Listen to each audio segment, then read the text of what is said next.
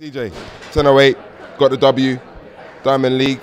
Done quite well this year, hasn't it? It's been quite kind to you. Yeah, it's been nice. It's been a pretty good year, even though I would like to do better in the World Champs semi-final, as you would know.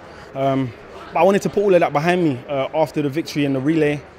It's been pretty hard to come down. I've been tired, but it's nice to definitely get a victory in front of the home crowd again. How did you get? I mean, a lot of athletes are having trouble with getting up for this a week after the World Champs. How did you do it?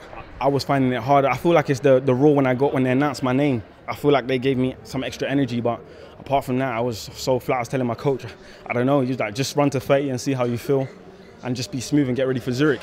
Nice to take the scalps to the other Brits as well. It's a good look. I like a bit of competition. Yeah, I definitely love a bit of competition. I'm a fierce competitor, and I don't back down from no one, and I love a challenge, and I want to go on to establish myself next year even more if I can. So, and the years after that. So that's the main aim. Talking about next year, how do you structure your season? Because there's a lot on.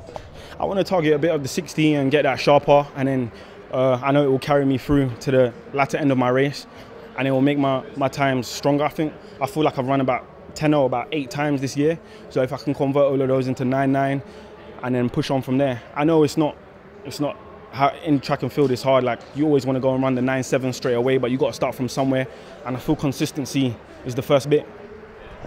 Tell the truth now. How many times have you looked at that gold medal?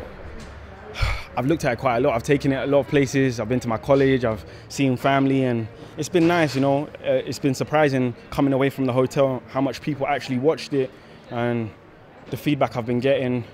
I'm proud of the team. We all did well. I've watched it back probably about 50 times. It's amazing. Listen, good luck moving forward. Thank you.